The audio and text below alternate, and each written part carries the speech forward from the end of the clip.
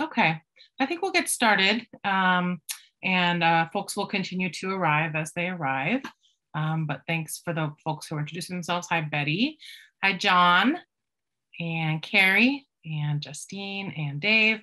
So welcome, folks. Good to see everybody. And my name is Shanti Gonzalez. I'm the Senior Manager of Candidate Recruitment and Training for LCV National. Today, we're here to talk about why environmental leaders should serve on local boards and commissions. And we are going to spend most of our time with some of our staff from our Conservation Voters for Idaho Education Fund team. But just briefly wanted to talk a little bit about what is the League of Conservation Voters Education Fund. So we are an organization that has many sister organizations, but this is our C3 organization, and we work to turn environmental values into national, state, and local priorities. In collaboration with our state, with our LCVEF partners, who you're going to hear about today, we advocate for strong environmental protection. We organize communities to speak up about their environmental values, and we engage people in the democratic process in order to enact strong environmental laws. And we're going to just briefly, why would people serve on a board or commission? And why is this a program that LCV National is promoting? So we started granting funds 2 years ago to our state affiliates because we believe that this is an important intervention in order to improve environmental policies in local communities. We want to build the power and influence of environmental leaders. We want to make local boards and commissions more reflective of the communities they represent. We want to develop strong leaders for public leadership roles. And the theory of change here is that we recruit environmental champions from among our members and the organizations that our state affiliates work with closely, especially folks of color, LGBTQ+, and underrepresented folks. We build their skills, their knowledge, and their power as leaders. We support them as commissioners. We help them move strong environmental policies around, policies around democracy and the environment, because those are our two sort of key issues for LCV National and LCVEF. And then we want to keep our leaders engaged as alumni. And so you're going to get to hear how the LCVEF, how the Conservation Voters for Idaho Ed Fund program works. We want to keep our alumni engaged. And then we want to share opportunities with them as they develop and grow as leaders to serve in higher public leadership roles. So that could be moving from a city board or commission to a state board or commission, or some other kind of important role in the community. And so now I'm going to turn it over to to Tony, who's going to tell us a little bit about their program and their lessons from their first year. And unfortunately, Reland Flores, who was going to be with us today, is dealing with a family emergency. So we have some additional, we have Siobhan, who will introduce herself shortly, step up to kind of support Tony and talking about their program. So I'll turn it over to you, Tony, and you just tell me when to advance the slides. Okay, super. Thanks, Shanti. And thank you all for making time out of your busy day to be here with us today. I really do want it to be a give and take. So if at any point you have a question, just go ahead and drop it in the chat. I am monitoring the chat so that we can address it in the moment. And then we'll hopefully have a few minutes of question and answer at the end. And also at the end is all of our contact information. So my name is Tony Belknap-Brinegar, and I work for Conservation Voters for Idaho. And I will pass it to Siobhan to introduce yourself. Hello, everyone. I'm Siobhan Von Tobel, the External Relations Director here at Conservation Voters for Idaho. Thank you. And then Salome.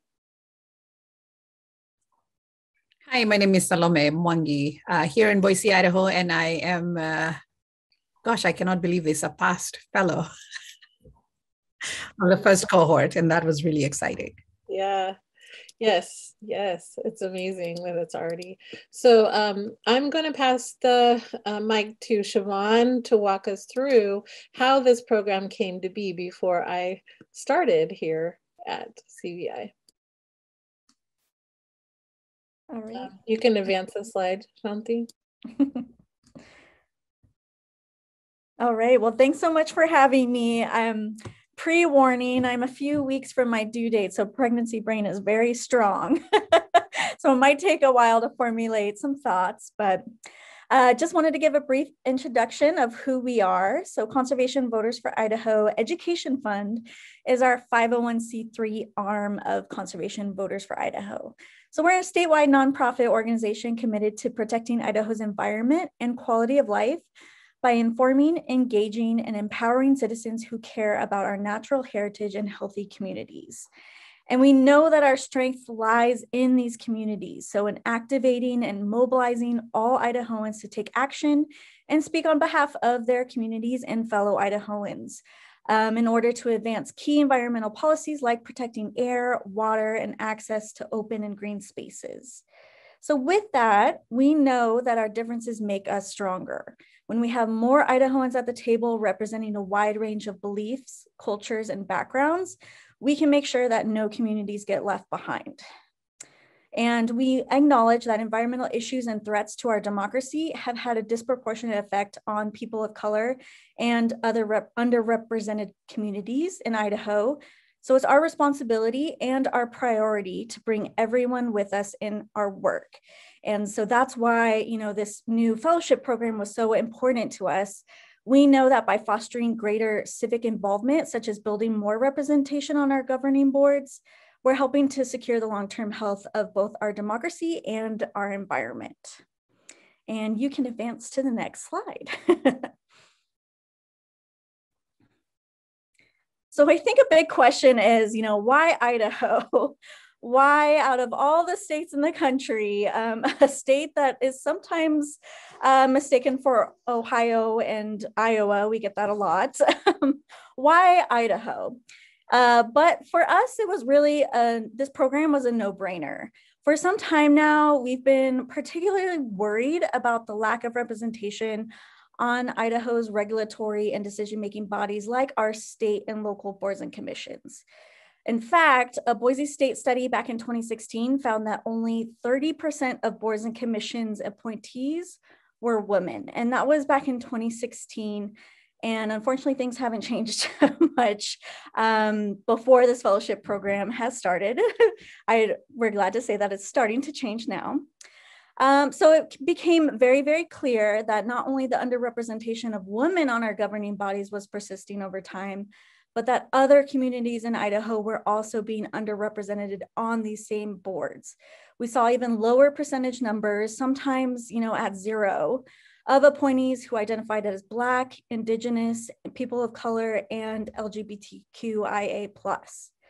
For example, right now in all of Idaho, we only have 1 Black school board member, 1 Black state legislator, and 0 Latinx state legislators.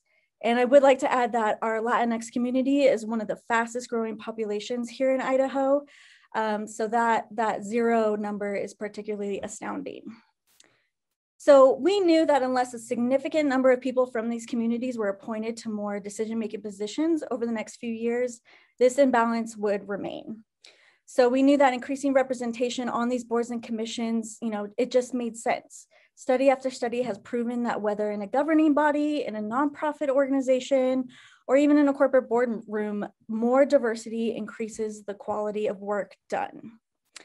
And I don't know if Tony has anything to add. No, Siobhan, you've done a really good job with explaining it. The only thing that I will say is that Idaho is the 4th largest state in geography, but we only have 1.8 now, I think, million people. So we have a lot of land and very few people. A lot of Idaho is public land.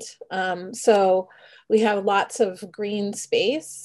And like Siobhan said, our largest population of people of color are Latinx folks, but we also have, I think, 6 recognized tribes in Idaho as well. Is that correct?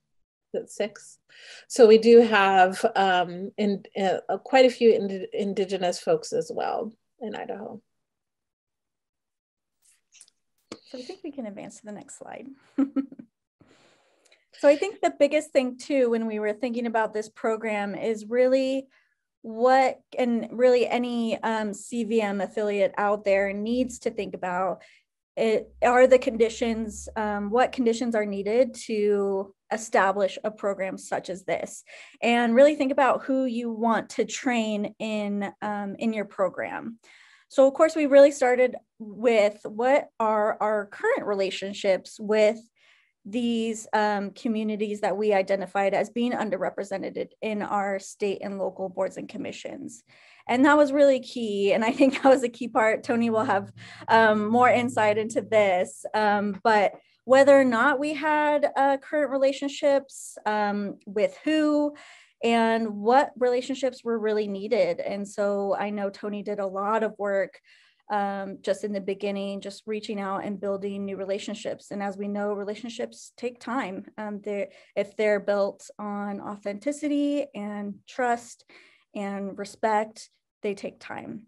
So that was something that we knew we wanted to take the time, and we wanted to be authentic about it. And we really also had to identify our other state partnerships with local and state nonprofits, with community leaders, and with the governing boards themselves. And I think the biggest thing is really identifying the desire for it from these communities that we identified that the program was going to benefit. Did those communities really want this type of program? If they did, what type of skills and tools and education did they really see would benefit from such a program? And if you don't have the desire there, why have the program anyways? You guys want to tell us, Siobhan or Tony, who's in the photo here? Oh, Tony, go ahead. Yeah, so who's in the photo is Julie Yamamoto. She's from District 10, so she's a state legislator. And Nick Wyatt was one of the graduating fellows. And so the other population, the other couple populations that we look at in Idaho is people who are in rural areas, people who have disabilities of any sort, and people who have lived in poverty or currently living in poverty. So the focus is really what Siobhan's talking about: BIPOC folks, LGBTQIA, and women. Because again, in Idaho, we have very underrepresented women in elected and appointed offices. And in fact, when I was traveling around in July, I went to Eastern Idaho. So I live in Western Idaho, and that's where the program was based. So I'm trying to recruit in other areas. So I pulled some data from the different cities that I visited. And there was one city in particular where there was I think a 12-member board. It was the Golf Commission in Idaho Falls, and there was 0 women. So when I was there, I said, do you not have any women in Idaho Falls that golf or care about golf? And they were like, of course we do. So just pulling that data and showing people and exposing, here are all these appointments that you could have, and you're not, and people aren't being invited. Other people outside of very small circles. And I think there was a question in the chat about appointed versus elected. And yes, this fellowship is for appointments, but like Shanti indicated earlier, we hope that it will inspire people to seek higher levels of government, either appointed or elected in the future. But because we are running this out of our education fund, our focus is only appointments.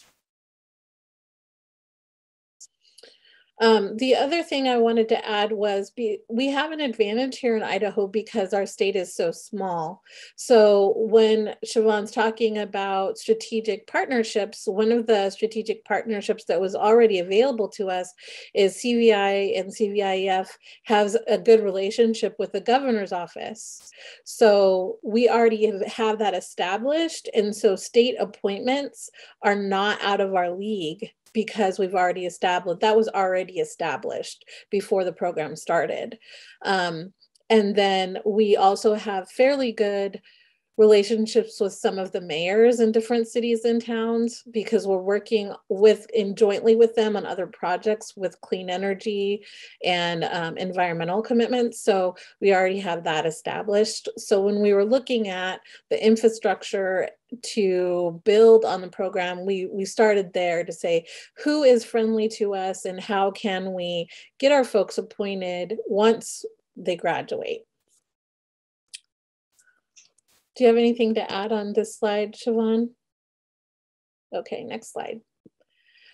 So with recruitment, so I was hired in August of last year, and prior to coming to CVI, I did work within the disability realm and community organizing. So I had an opportunity, and I'm from Idaho. I grew up in a little town by the Stink River, 1,700 people, called Homedale. So I have, and my family's from here. The one side of my family's from here. So yeah, and I'm the one Black woman on a school board in Idaho.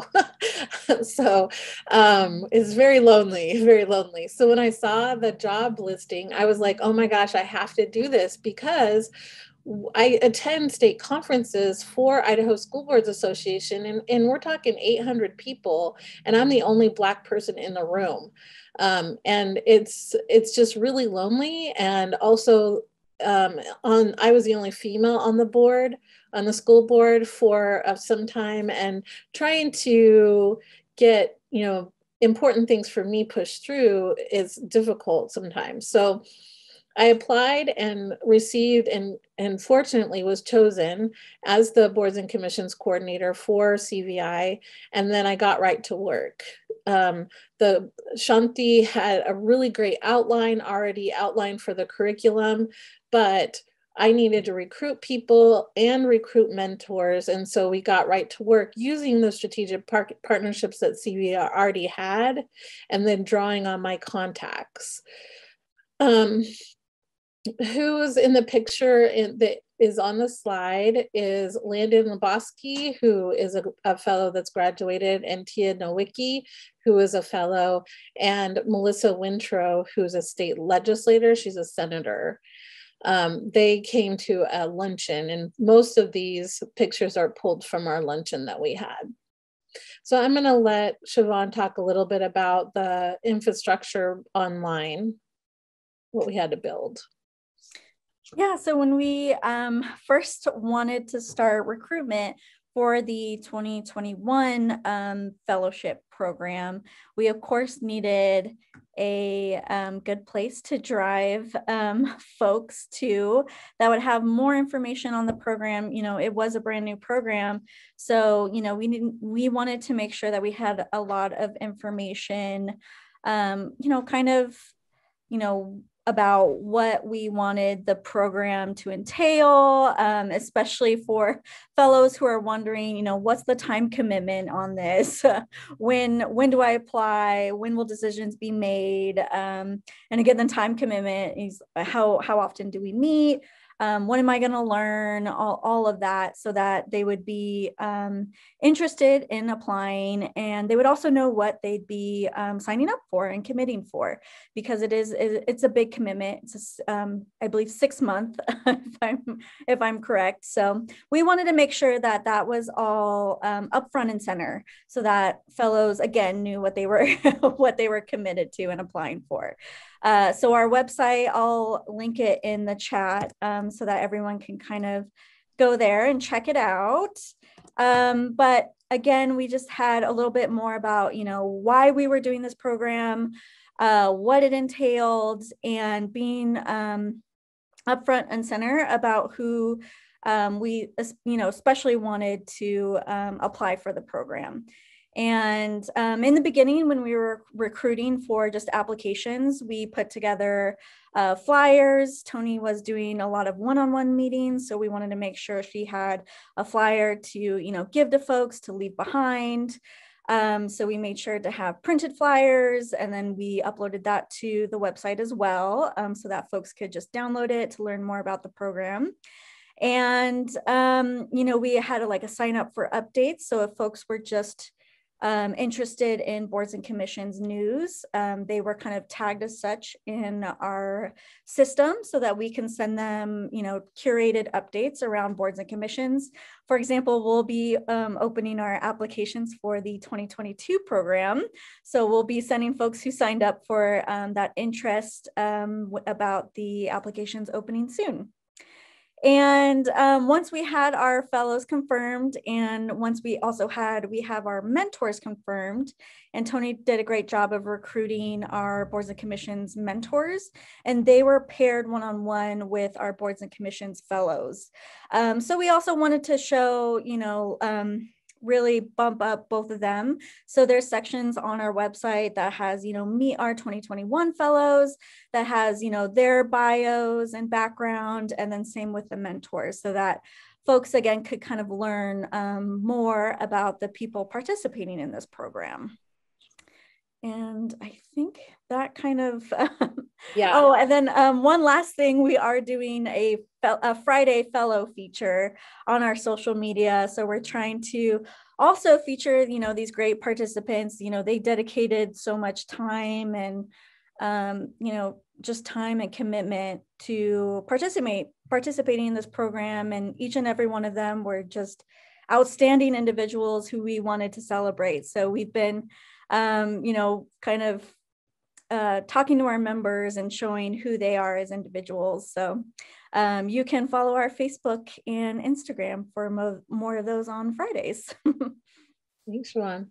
And Siobhan does an amazing job with highlighting all of our programs and in ways that are very, very professional. And I know a lot of our members comment about how good our social media and how much they know about CVI because of Siobhan. So thank you, Siobhan. So the three groups that needed to be recruited are the fellows, which are really important, and then the mentors, and then the speakers. I was really intentional about wanting to have uniformity around the identities of each of these groups. So if we were going to focus on BIPOC folks, LGBTQIA, people with disabilities for the fellows, I wanted to have the same identities for the mentors and the speakers. So really being intentional about we have the saying at CVI, you can't be what you can't see.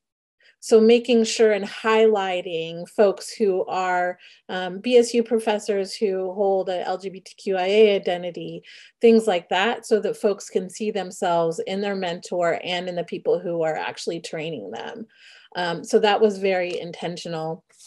With the nuts and bolts of the program, we did have them sign an agreement and a contract. So the agreement was mostly the release of liability, things like that. That was done by an operations manager. And then the contract really said, I, as a fellow, am committing to come to every training, to give it my all, and to receive a stipend. So the stipend amount that we identified for this past class was $1,000. And we asked all the fellows to dedicate 20 hours a month to the fellowship. 8 of those hours were training, and then the rest of them were meeting one-on-one with their mentor for an hour, meeting one-on-one with another fellow, and then doing at least one piece of homework. Because we're in a pandemic, we did everything online until May. So the fellowship started in January 2021, ran through April. We didn't see each other face-to-face until April, based on how the vaccine rollout was going in Idaho, which was not well. So people didn't actually get their first shots. People who didn't have any sort of underlying health condition weren't even eligible to get shots in Idaho until about April, late March. So we were just being very cautious about that. Let's see, next slide, slide 9. So in the recruitment, we had 21 people who were offered a spot in the fellowship, and they all held identities that we were looking for, And we had 7 people who identified as Black or biracial, 6 who identified as LGBTQIA or non-binary, and 12 people who identified as women. For Idaho, especially, that was fantastic, especially the Black and biracial folks. There's just not that many Black folks in Idaho outside of the immigrant and refugee community. So I was really excited that people were excited to serve. And everybody that I talked to was like, yeah, I've always wanted to know to serve, but I just don't know how. And this opportunity gave them what they needed in order to understand how government works. I mean, when you think about it, if you're my age, or even if you're even in your 20s, if you didn't go into political science, you're not going to remember the 1 year of high school government you had in 12th grade. I mean, when I was a senior, I just wanted to graduate. I didn't care about government. So I only got interested in government after I got out of high school, and I had a lot to remember and to learn about how government works. So most of the fellows are like, yeah, we really want to do something, but we just don't know how. And it's intimidating when you're an adult to say, I don't understand this. And you live in the US and you should know this. So our whole goal for the curriculum was demystifying government and giving people just the basic information that you need to know about how decisions are made, why it's important to know, and just the real basic information, and then give them additional homework if they want. So I had 2 sets of homework. One was required, which was usually 1 homework assignment a month, and then I called it deeper dive homework that had videos and readings that people could actually do a deeper dive if they chose, but it wasn't required. So right now, during the fellowship, we had 2 people, including Salome, who applied for an open school board seat on Boise School Board. Neither one was selected, but they did apply. We had 2 fellows who applied for state boards during the fellowship, and 3 fellows who were applied for and appointed to City of Boise boards, and 1 fellow appointed to a City of Boise, but he declined because he's finishing his master's and probably going to move out of Idaho. So, but he was actually offered the position, so that was a win. Next slide. Tony, do you want to also, so you said it's 6 months. Do you also just want to say like how often you guys met? Oh, yeah. Sure. Yeah, so we met, like I said, because of coronavirus and we were starting in January, I decided to break up the online learning into 2 Saturdays a month for 4 hours. And that still sounds like a lot, but we did, in the beginning of the day, we did self-care. So one of the other underlying things that I really wanted to highlight in the fellowship is the importance of self-care when you are in a governing body. I think in the US, we do a pretty poor job of encouraging people to listen to their bodies and to understand when enough is enough. And so the first 15 minutes, I had a Latina woman named Laura come and show the fellows different opportunities that they could have for self-care. So one day she did meditation. The next day she would do like journaling. So for 5 minutes, we'd all be online, but we'd all be just journaling. So that the fellows had opportunity 2 times a month to try some other self-care option that they had never maybe been exposed to. And I know at least 3 of the fellows said that that was one of the highlights for them, because they'd never been in a space where people were encouraged to do self-care. And I think that's the only way you're able to fill your cup in order to continue to serve, because public service is so stressful that self-care has to be part of your daily regimen in order to have the ability to do it for a while. And then every month they would meet with their mentor, they would have their homework, and then they would meet one-on-one with another fellow. Yeah. Right? Okay. Yeah. So like I said, everything was online because of coronavirus. So they did Zoom meetings or phone calls with their mentor. And then I tried to pair them together so that they could get to know one another again, because we weren't face to face. So they had to be intentional about developing their relationship with one another. I don't think there's any replacement for face-to-face relationship building. When I think about going to conferences, even for a few days, the keynotes and the breakout sessions are wonderful, but really I remember the people I meet and talk to and have deep conversation with. When that's not an option because of a pandemic, I had to figure out like what other ways can I create opportunity for them to get to know one another. And so that was the one-on-one with each other during the month. And sometimes they'd have a homework assignment assigned with their one-on-one, and sometimes they didn't. Okay, next slide. Yeah.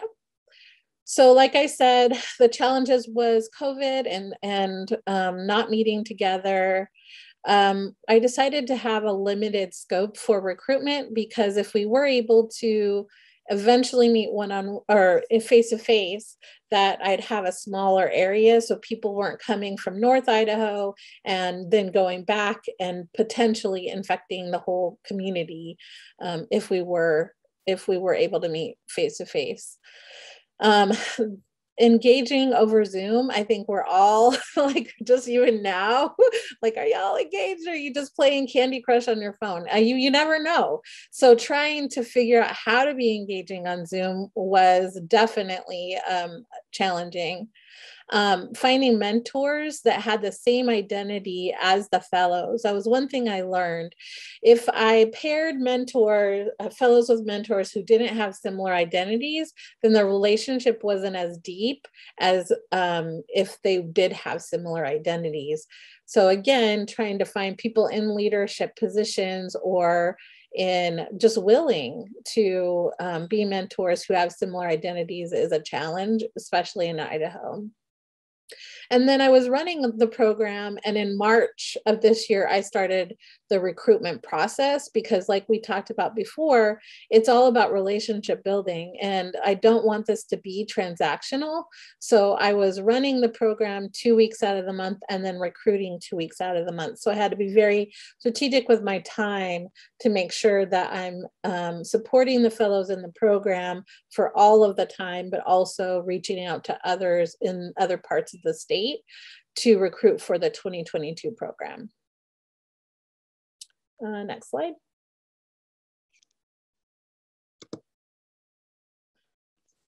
Okay, and now I'm going to pass it to Salome to give us her perspective. So that she can talk, Salome, if you want to talk a little about the pictures on the slide in your, when you start.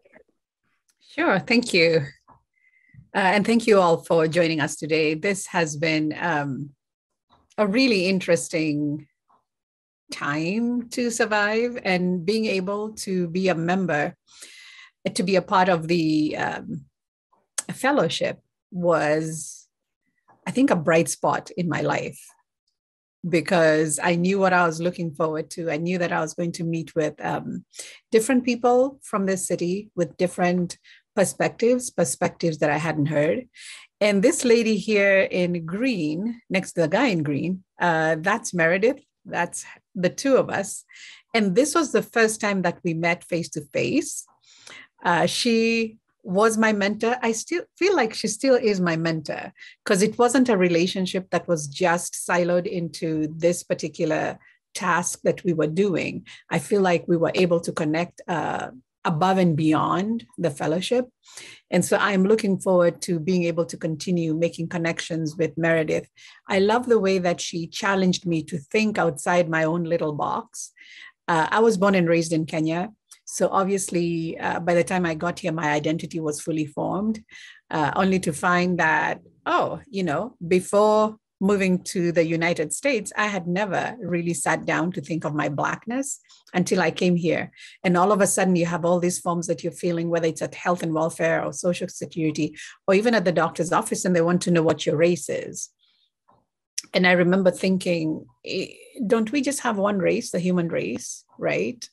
And then having to grapple with that and realizing that the race is a construct here, and whether we admit it or not, it does bear a lot of weight in the way things are done, in the culture, in the relationships. And so it helped me do a deep dive into where I have come from and how am I going to show up.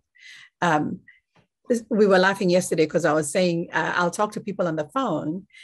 And when I show up, they're so shocked. Oh my goodness, you're a Black woman. I thought you were British. And I'm thinking, well, they are British Black women, right? So again, kind of like swimming against those stereotypes that people have, depending on how you speak or how you sound or how you present yourself. But then also realizing that those are actually strengths. So rather than shrinking back, allowing that to help me step onto the platform, allowing that to go over and above, and realizing this is an opportunity for people to realize that not all people with a little bit of melanin are African Americans. They are actually Africans, and our experience is very different. And then we come here and we're treated so very differently. And then helping people realize, I mean, it's okay that you have those assumptions, but can we work beyond that? Can we figure out what it is that we all bring to the table that will make this community better for doing that? So I absolutely appreciate the time that I spent with Meredith, albeit over Zoom, and the challenges of Zoom, and wanting to reach out. I think that every time we meet in person now, it's almost like we're meeting in 4 dimensions, post-COVID. But being able to do that and being able to realize, I think the highlight for me was the 6 degrees of separation. One of the speakers talked about the 6 degrees of separation. And I have to admit that having come from Kenya and for the longest time, I felt like a transplant that hasn't quite taken in this community, because I think I'm from Kenya. I didn't really grow up here. When my daughter is talking about prom, I have no clue what she's talking about. And really just feeling like I didn't quite take. However, I realized that even though I may feel like I have not taken, I've actually taken more than I realized. I have grown up in this community. My daughter is growing up in this community. And so what can I do, or how can I show up to help influence that? And while I may think that, I'd like to reach the governor, but I don't know how to reach him because there's no relationship between us, really, we're just 6 steps away from being able to reach the people or the places that we would like to go through. And as I started examining even the relationships that I have close to me, it's almost like, oh yeah, I know, Deborah's teacher, Deborah's my daughter, and the teacher knows somebody else. And then that person knows another person. And before you know it, what looked like an insurmountable problem is beginning to develop those legs into getting it sorted out, whether it's something personal or something professional or something in the realms of what we're talking about right now. Thanks, Salome. So the 6 degrees of separation was one of the things you learned. Can you think of anything else that you learned that's really sticking with you that one of the speakers had talked about? I have to chuckle when I think about when we're talking about the environment and the fact that people who have, I'll call it more of a vanilla flavor, feel like, they can go camping, they can go hiking. They seem to enjoy the environment in ways that we didn't. So then examining what is it about people who have more melanin that prevents them from enjoying what this great state has to offer when it comes to the environment. And we talked about the fear that our parents raised us with, that if you're outside and if you're caught outside and you're not where you're supposed to be, it's almost like you're supposed to be in school or at home or at work, and that's it. And anything else in between opens you up and places you at risk for, being on the wrong side of the law. I remember thinking, growing up in Kenya, we didn't walk because it was fun. We walked because that was the only way to get to where you were going to. So, I wouldn't wake up one day and just decide, oh, I'm going to saunter around my neighborhood for half an hour and call it exercise. It wasn't exercise. It was a means of getting to where we went to. When we rode bikes, it meant that you were going a longer distance. And therefore, in order for you to get there, you needed a bicycle.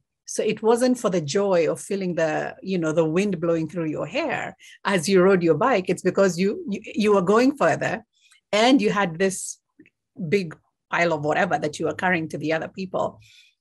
So sitting down and examining that and realizing, oh, wait a minute. So we do have this baggage with us that prevents us from enjoying the environment the same way that people would. And if I'm not going hiking, if I'm not going camping, if I'm not going and skiing in Bogus, then I really don't get the conservation efforts that are being made to make sure that those resources are available to everybody, to make sure that those resources are not being abused. And so I just thought, what a big loss it is to our communities if we are not vested in that. And the reason we're not vested is really because of where we have come from, and the narratives that we have grown up with, and the reality of the lives that we have lived. Even though I still tell my daughter I don't understand why I would leave a perfectly good, warm, air-conditioned house to go and rough it out, out there in the trees and the brooks and whatever it is. I am now encouraging her to do that because I want her to grow up with some skin in the game, since I didn't grow up with some skin in that particular arena. And I'm excited to see her, wanting to go out riding her bike with her friends, or just for the joy of riding her bike, or for the joy of going camping. In fact, she's gone on a 3-day hiking trip with her school. And for me, I encourage even other parents who came here who may not have grown up with that kind of a value. I encourage them to let their kids go and let them learn this and let them get to enjoy what our amazing state has to offer. And it's not just Idaho as a state, it's also in other places. If you live along the Oregon coast, what is it about the Oregon coast that you could learn and that you could develop a passion for? And letting our children do that, so that when it comes to future generations, they've already learned about it from when they were young. Like I said, I grew up in the country of Wangari Maathai, who was a Nobel Peace Prize winner. And she's known for the Green Belt movement. And again, the reason why she started the Green Belt movement wasn't because, she had nothing to do, but she noticed the deforestation that was happening in Kenya. And she noticed that women were the ones who were being most affected when their farmlands were not producing anymore. Kenya is a country that is at the mercy of the rain. So if the rain doesn't fall, that's it. You don't have food for your families. You don't have a source of livelihood.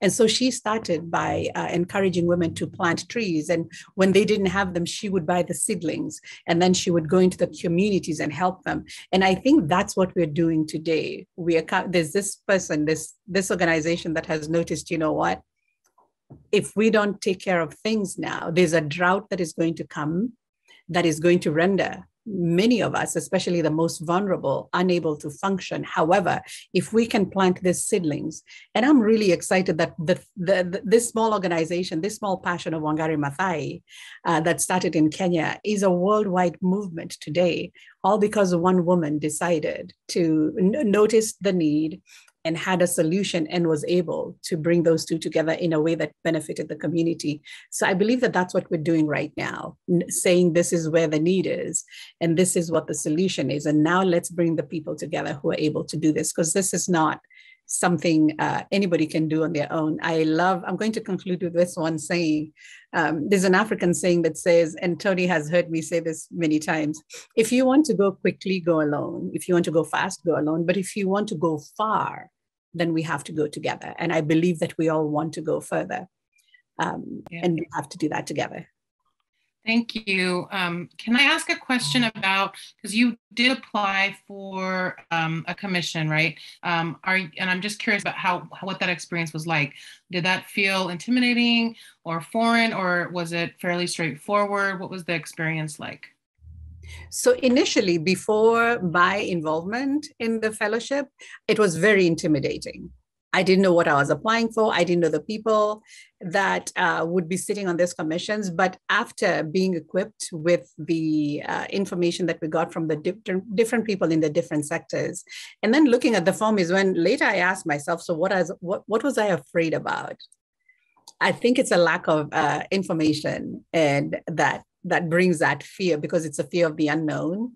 But then once you start hearing what the different commissions do and what the requirements are, it actually is a pretty straightforward process. And Salome has brought it to my attention. There's a lot of disparity with the immigrant refugee population with their children in school. And so that's where her passion is trying to help bring enlightenment to the biggest school district in Idaho, in Boise, about how important it is to consider the immigrant children when they're with curriculum and how the cultures differ and whatnot. And so when we had the luncheon, she was paired with a Boise school district board member, right? You talked to, okay, yeah. And so that she was able to give her perspective to the board member and vice versa.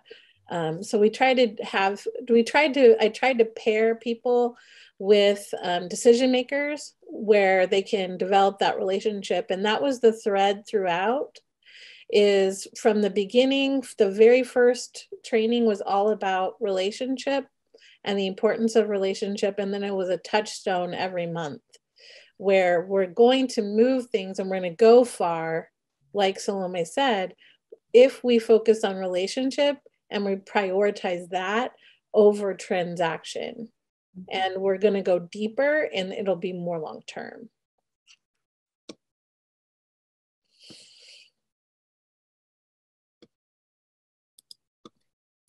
We have a question. How do we apply these teachings in Texas? I've been to Texas twice. So I would say that you're your own best resource on what the political environment looks like for your state. Everyone has the information, you just need to access the information, I think. So I would say the first thing you need to do is develop relationships. Start by asking yourself, who is excited about this? So on my Eastern Idaho tour, I talked to a bunch of people, but I could tell in some cities, they were like, yeah, I think either things are too convoluted right now. We don't really think there's anybody that can make a difference, versus the cities who are like, we want to be involved. We just don't know how to do it. And where the excitement is where you should focus, because that's where you're going to get the most amount of people who are interested in participating in the fellowship and the most support. So I don't think that there's a perfect recipe. Like it's not a chocolate chip cookie that you're going to be able to replicate in every state. It's going to look differently in every state.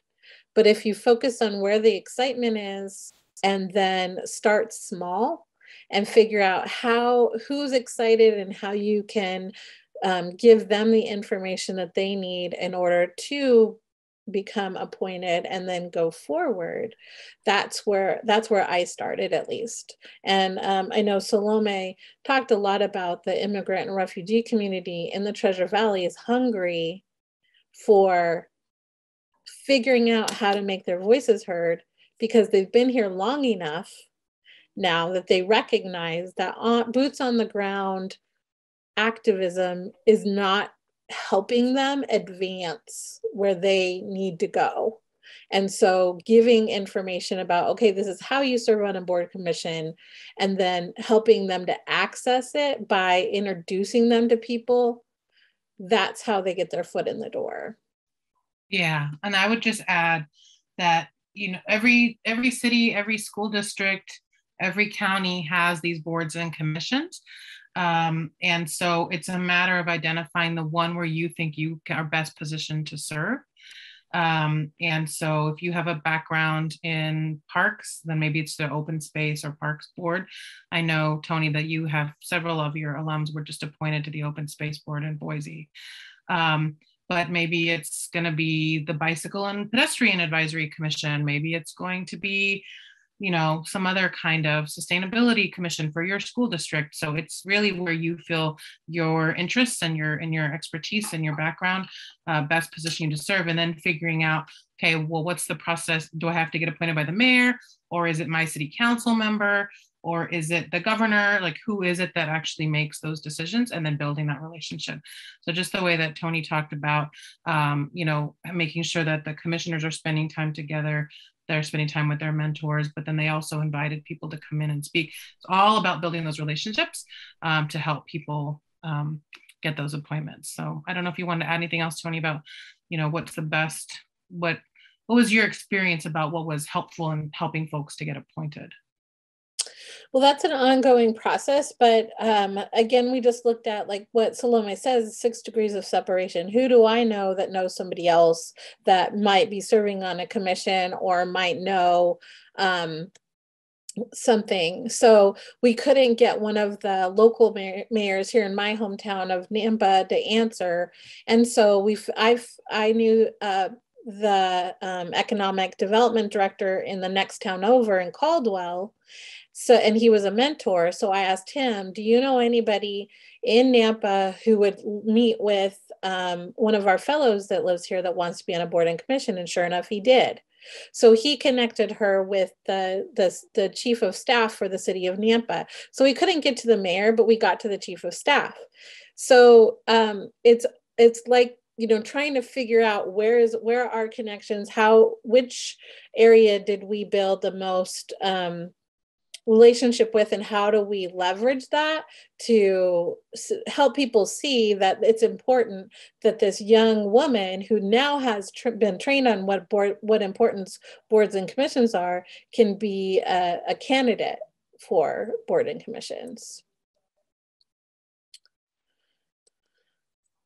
Let me just add something to that. I feel like one of the things that I tried to do was to remain invisible in this community where it's so easy to be visible because of your skin color, because of what you look like.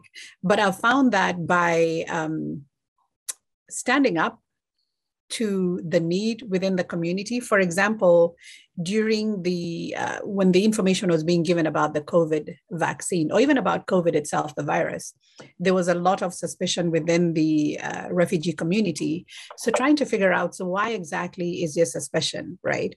The assumption was that it's because it's people of color, we've had a bad experience with, and I'm just thinking that's not our history. However, when we go back and we look at some of the cultural lenses that we're using, when we look at some of the language barriers that we have, because we're talking about a very technical vaccine and a very technical explanation of what the virus is, and then what is the solution to that? Can we talk to people? So I found that by doing things like those within the community, you actually give yourself visibility to where, even though in the past people might have said, oh, I don't know who Salome is, and therefore, but people now are telling me, I heard you talk in this place, and I heard you present about this, and I really appreciate the way you address this. So giving yourself that visibility so that by the time you're applying on the boards of commission, it's not a cold call, so to speak. It's almost like a warm transfer if you've ever worked in a call center, where people are saying, so we know who you are, you've already developed this credibility within the community, and whoever the stakeholders are, recognize what you're doing and that it is in the best interest of the community. Thanks, Salome. There's a question about the fellowship. I know Shanti, you answered it, but the fellowship specifically for Idaho is on our website. That it's in the chat, and then if you want to find out, there was another question about how do you find out what boards and commissions exist. On the state website, on every state website, there should be a list of state boards and commissions. In Idaho, there's 197. And so you could find that. You can also do a public records request to find out that information for your state.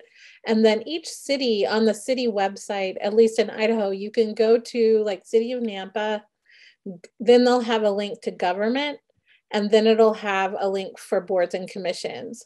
Most cities have not only the boards and commissions listed, but also the names of the people on the various boards and commissions. It's really interesting information because you can, with some small towns, I went to a very small town called Driggs in Teton County, which is right on this side of Wyoming. And they had, you know, I was like, okay, they have like 5 boards and commissions, but 3 people who are also on the city council are serving on boards and commissions, which makes the decision making even smaller. So I know I'm kind of nerding out on this, but this is kind of what I love to do. And so looking at that and then bringing this information, we did a presentation in another small town in Eastern Idaho where I did the same thing, said, well, there's 27 people serving on your 5 boards and commissions, but one person is the chair of 2 of them. So that reduces it. And then 2 of the city council members are on boards and commissions. So I said, you know, there's really only 24 people in your community who are making your decisions for you. And they were like, but why is that? Like, that's ridiculous. So bringing information and kind of unveiling it, because people don't recognize the power that boards and commissions have. If you're on the Parks and Rec Advisory Council, you have a budget that you get to advise the city council on how to use. Typically, the city council goes with whatever the board and commission has recommended. So depending on how big your city is, this could be in millions of dollars. There was another question about, are we focused on only boards and commissions that are environmentally focused? That answer is no. We asked all of our fellows to adopt a pro-conservation attitude. And every session, we had a different presentation on a different aspect of conservation. So what does clean water look like in Idaho? That was really interesting for everyone to note that farmers in Idaho are very adept at water conservation and cleanliness versus our neighborhoods, and neighborhood is not. So looking at what is water, because in Idaho, we're a desert, and so water is really important. And then looking at how can you take what you've learned back to whatever board and commission you're on and use it. So for example, I'm on a school board and we use styrofoam plates. We have 9,000 students and we have them eat on styrofoam plates. So it's on my to-do list to talk with our administrators about why are we doing that. That's 2 meals a day for 9,000 kids. And we're filling our landfills with things that aren't biodegradable. So how can we change that? How much money would it cost? So just because you're on a board or commission that's not necessarily a conservation style board doesn't mean you can't bring that information to your board and look at it differently and in more creative ways. Here's another question. What's the time commitment per month? It depends on which board and commission you're on. So you should be able to find that on for every board or commission. So some boards and commissions meet every month. Some meet every quarter. A lot of the state commissions only meet quarterly. And all the time commitments are all over the place. For Nick Wyatt, who was in our slideshow, he was appointed to the Idaho Council on Developmental Disabilities. They meet 2 days per quarter. So you would have to take off work on a Thursday and a Friday, one quarter, so 4 quarters a year. So that's a significant time commitment. I was also on that council and I was working full time. And so I just made it work because it was that important to me. So I just made it work with my employer. Are there other questions? I have a question, Tony. Sure. I know that you guys had some lessons learned about who ultimately ended up applying for a board or commission, and you guys are going to make some tweaks, my understanding, to try and facilitate that process for the second class. And so I'm just curious if you wanted to share some of those lessons learned about what motivates people or helps supports people in applying, and what kind of gets in folks' way. Yeah, I think that's still something that we don't really have an answer to. We have two people, there was 16 people who were engaged by the end of the fellowship. So 21 started, we had 16 people very engaged. Of the 16, 2 people realized that they simply did not have the time. So what they learned over the 6 months was that they did not have the time to dedicate to apply for a board and commission right now. But they are very committed to applying in the future. One person is a single mom and she works full time, and she's like, I can't juggle all of it. And the other one is considering a career change and didn't feel like she could make that commitment right now, but both are committed to applying in the future.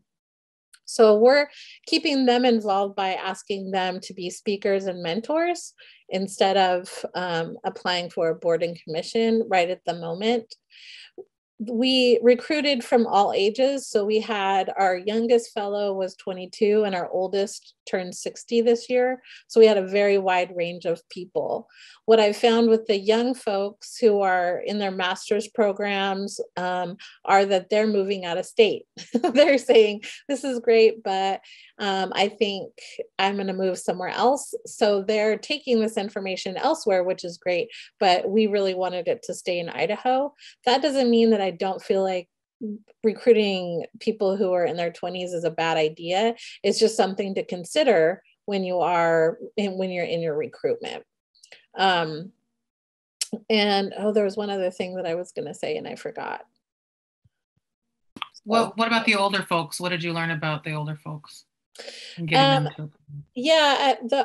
know what I learned. So one of the unintended consequences of the fellowship is that it was for people who came into the fellowship with trepidation and maybe some low self-esteem, almost 100% of those folks now are like knocking it out of the park as far as their self-esteem goes.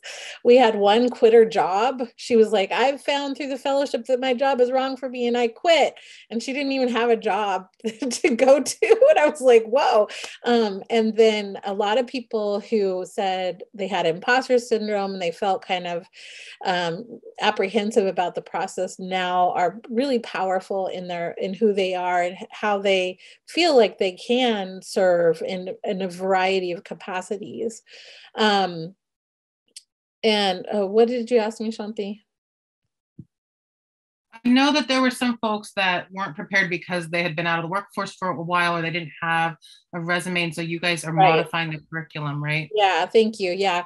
So there was a few people, mentors and fellows. We had one mentor was like, well, I'm going to apply for a board and commission now, but she said, I have been in the same role for 20 years, so I don't know how to do a resume and cover letter. And I had another person who owned her own business, and she's owned her own business for the last 30 years, so she didn't have a resume and cover letter. So that was a gap in our learning.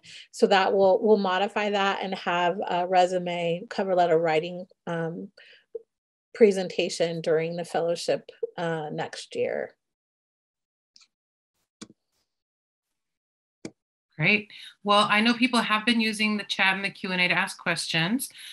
We have a little time left, so please keep those questions coming. Tony, you have a question about what kind seem to have the largest number of vacancies or vacancies that are hard to fill? The technical ones like planning and zoning, sometimes the historical, if a city has like a historical society where they're trying to preserve different buildings, they want people with specific backgrounds like in architecture or history. A lot of the architecture pieces Or if you're applying for the tax commission, they want somebody who's familiar with taxes and how taxing works and all of that. That doesn't mean you can't learn. And you, like school boards, I didn't know really much about school finance before I got on the school board, but you have to learn. So some of it you can learn, and some of it they would like a balance of people who are learning and people who already know. So it just depends. But I know Meredith Stead, the one featured here, she's the chair of planning and zoning for Boise City, and she has no background in it. She just had a passion for it and decided to take it on. And so she's done a lot of learning about everything that goes into planning and zoning, so she can be a good chair and a good steward of public dollars. Yeah, I also wanted to share one thing that folks may not think about, but you know, typically you have to be a citizen to run for certain offices in this country, but that's not usually true for boards and commissions. And so this can be an important way for our undocumented or non-citizen, you know, green card holders to serve in their communities. You know, it's something you should definitely research because we would not want to expose somebody to unnecessary risk.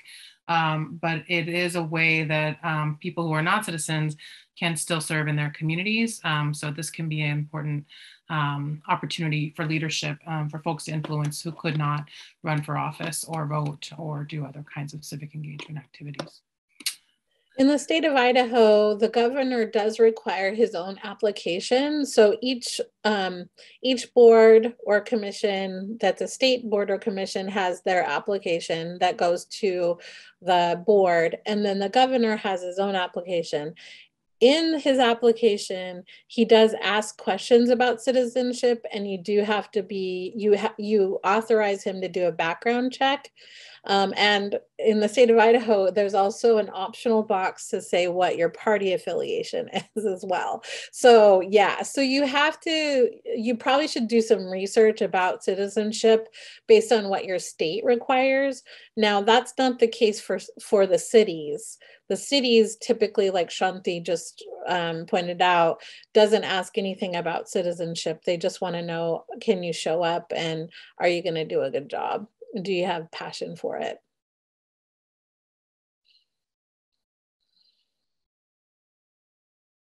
So we have our contact information here, and please reach out. I know that somebody was asking, I'm in Texas and I want to get started, so please reach out to me. I'm sure Tony can also have some thoughts on how to get started. But yes, please stay in touch. We still have some time, so we'll pause for just a minute here and see if there's any other questions. And I don't know, Tony, there are a couple of our state affiliates on, and Salome and Siobhan, there are a couple of our state affiliates on who are, our North Carolina State League is going to be starting their fellowship this year. And then there are other state leagues on who are interested. Do you have any words of advice for folks who are launching, or anything you would have done differently, or any words of advice for state affiliates that are going to be starting their own fellowship soon? I think one of the things that has served me well is because I have a background in community organizing, that has helped me understand how to get people interested in the program. People who might not be interested, how to make it say, okay, why should you care about this? Why should you care about clean air? Why should you care about clean water? Sometimes it's just as little as people just don't know. They don't know, and so trying to deliver the information in a way to help them understand why they should care. So my background is not in conservation, so I've had a pretty steep learning curve to figure all those pieces out. I can't say that I am well versed in any part of conservation of the environment, but I'm trying. But what I am very well versed in is relationship building and the importance of being authentic and having a long lens and looking at, while this commitment that I made to CVI is 3 years. I'm going to live in Idaho for many years. And so having the long lens of systems change takes 10, 15, 20 years. So while we have a good group of 16 people who are going to be on boards and commissions, we need to reach a scale on each of the boards and commissions so that real change can happen. So holding both, and so holding what we're doing now, and then also looking at where do we want to be in 10, 15, 20 years, and having that long lens and knowing that through CVIEF, we're going to have to develop some really good relationships with our funders so we can sustain this program till we can reach the scale where real change exists.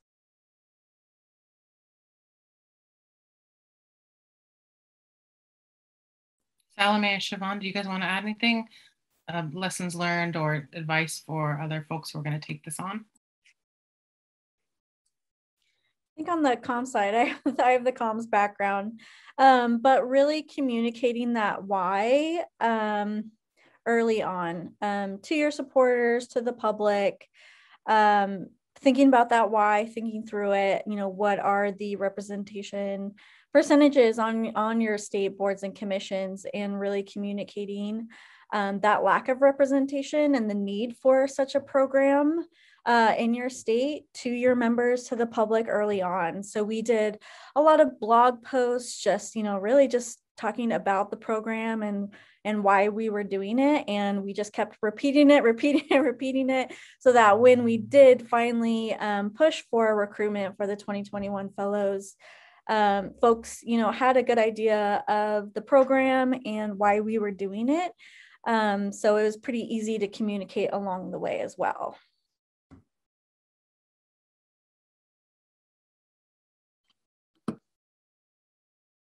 Salome?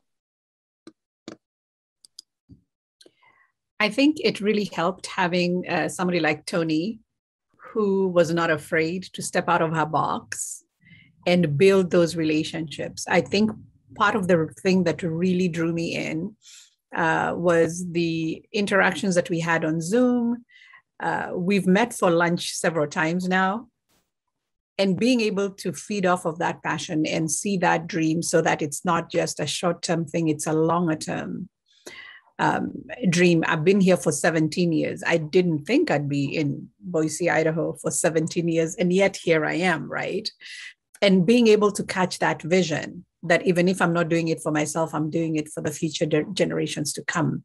So having that long-term vision has really helped me roll up my sleeves and say, this is something that I want to do. The other thing that I'd like to say is I feel like through the fellowship and the interactions, there was this sense of belonging. And I think all of us are looking for that belonging, because if I don't feel like I belong here, then it doesn't matter what happens.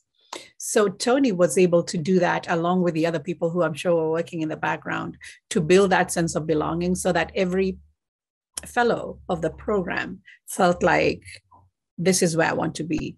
This is what I want to do. And also, you know, like as we continued, there were some parts where you're like, whoa, I need to sit on a board or commission for 3 years.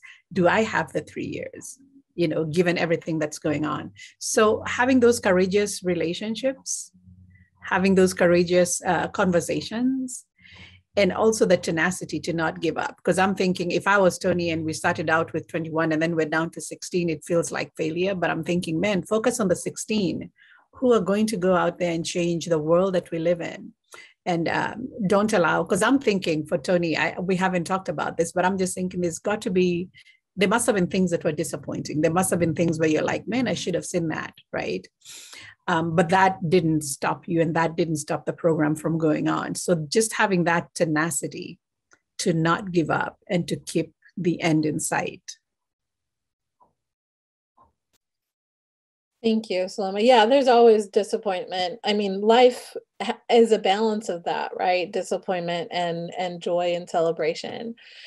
The thing that I think what I've been trying to embrace just over the last 5 years is how are we operating as a society And how is that working for us?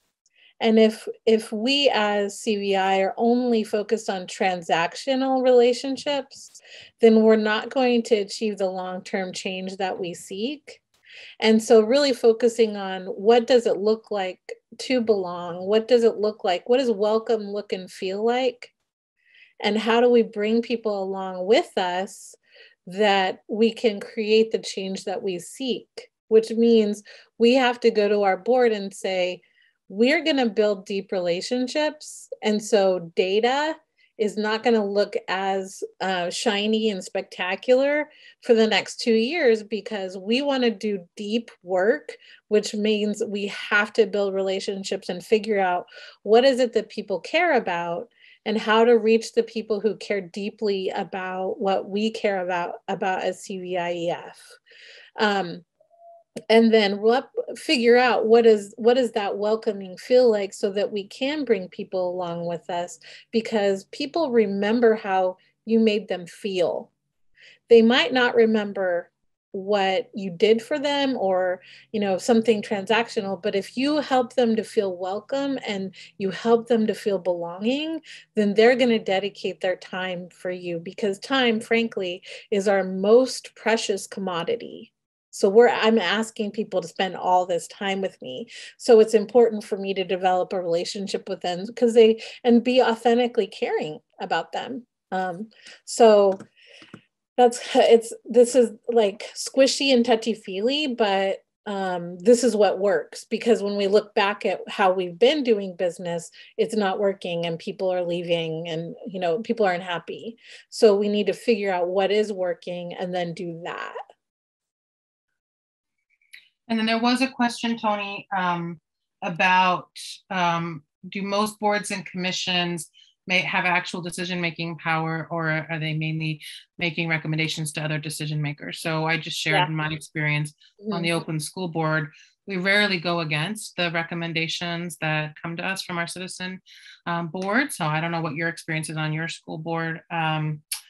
And then there are some boards and commissions that do have decision-making power here in Oakland.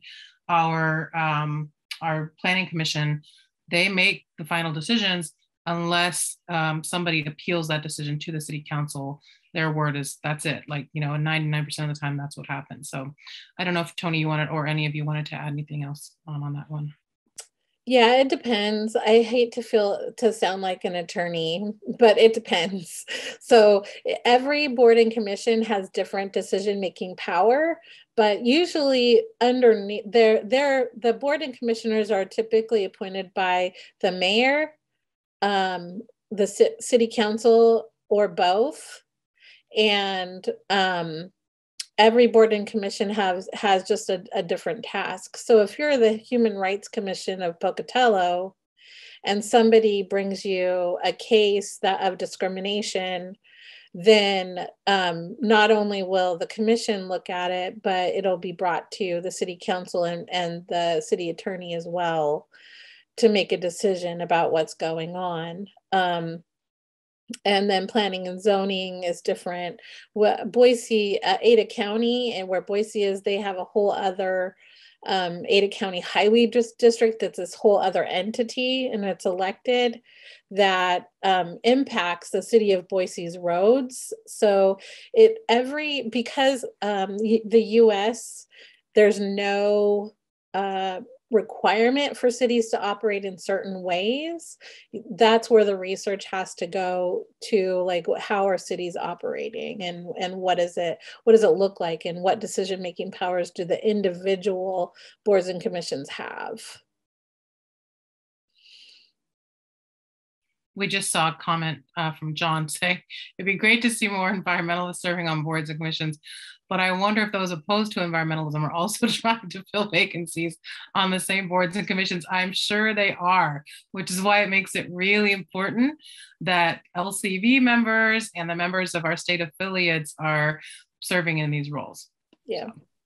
Yeah, and it goes back to relationships. I mean, if you can meet with other board members, because ultimately, usually the board members are who recommend, or the membership committee of each board is who recommends appointments to the city council, the mayor, the governor. So if you can get to know some folks and get on the same page on some other things, government is about give and take. In the school board, I might really want to hire another orchestra teacher, but another fellow board member might feel that we actually need another athletic director at a school. So I have to decide what is most important to me and how can I develop a relationship with this person, and can we agree that, yeah, okay, I understand the athletic director is needed, so can you and I talk about aligning about an orchestra teacher in the future. So you have to, it's all strategic alliances, while keeping your morals and values intact. So there's not like an easy way to do it. But what I've found is that being a Black woman in Idaho, I'm immediately disliked by a whole host of people here, especially since 2016. It's gotten more difficult. And so I take the challenge on like this. What can I align myself with this person? I don't care if the person's a white supremacist. I'm going to ask curious questions until I can find something. The chair of the school board and I don't really get along very well, but he is from a rural farming background. My stepdad was a cattle farmer. So that's where we can align. And that's where we can have some respect, because he knows that I know what it's like to have the hardship of being a rancher. And we have that in common. So having that as our touchstone and bringing it up and reminding him that we are the same, we grew up the same, helps us have a amicable relationship in the public space. But that's not to say that we don't have fairly heated arguments, but it's just how we can operate in a civil and respectful manner. All right. Well, I really want to thank you all, Siobhan, Tony, Salome, for sharing your experiences and your wisdom with us. I don't see any additional questions in the chat, so I'll pause and say speak now or forever hold your peace. And if we don't see more questions there, then I will thank everybody for joining us today. And we did record, and so we will share this on our website. So thank you so much, and we will see you next time. Thank you. And thank you, Carrie, for coming. Bye.